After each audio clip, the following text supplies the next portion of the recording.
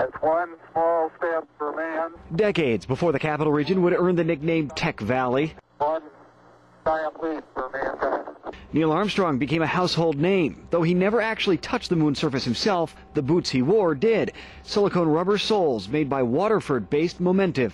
Learned about science. It was very cool. Second graders like Tiffany Trong, the first to see a moon boot replica at the Children's Museum of Science and Technology. The donated boots, custom made for the Apollo 11 program back in the 60s. Every imprint that man has made on the surface of the moon, from the sole of the moon boot to the gloves and the fingerprints on the gloves, has been enabled by materials that were produced by Momentive Performance Materials and our heritage company, GE Silicones. And here science goes from a textbook to enabling a walk on the moon. When people talk about the exciting technology, the innovation, things that are happening in this region, we were doing this hundreds of years ago, 40 years ago. It's not just about products like the moon boot, but also things you might remember from your childhood like silly putty.